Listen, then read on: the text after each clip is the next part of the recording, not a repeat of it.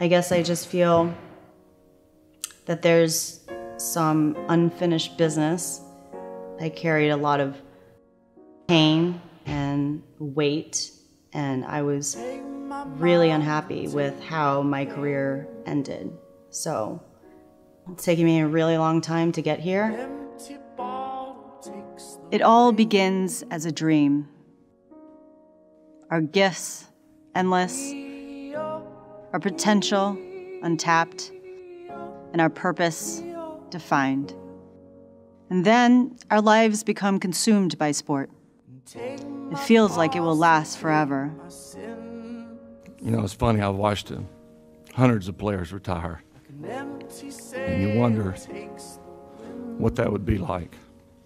But the truth is, nothing lasts forever. Even if we go out on top, there's no promise saying goodbye will be easy.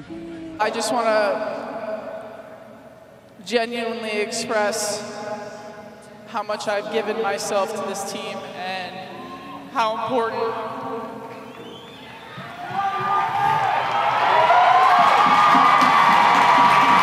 every person I played with had some problems with the transition.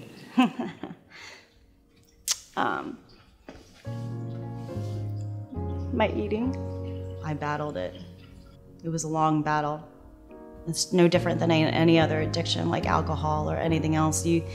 There's triggers every single day that you have to fight. Take her heart and take her hand.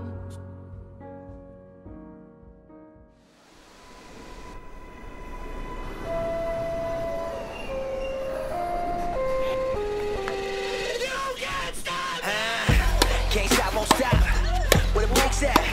I give him that ditty bop. Like, take that, take that, take that, take that. But what if you didn't have to say goodbye and you got a second chance? What if at the age of 35, you could do it all over again and find closure along the way? Sometimes you just have to take a chance. And this is my chance to rewrite my ending. What am I on the court for? Is this gonna pay off? It's a lot of time, it's a lot of money. It's basically a gamble on myself. Every athlete dies twice. The first time when they hang it up. Well, I'm not ready to give up. This is my second life.